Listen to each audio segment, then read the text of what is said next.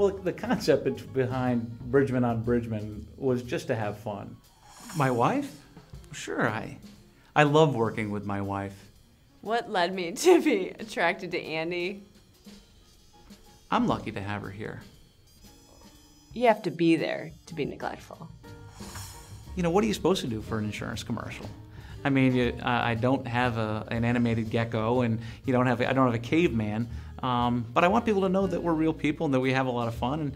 And I had a blast doing this. The commercials that we had run on TV before were pretty stale, and people kept saying, you guys have a good sense of humor. Everybody in your office has a lot of fun. You should show that. It might be a little risky, but people that might think that we actually don't get along. But we've been married for 17 years. Been dating for 20.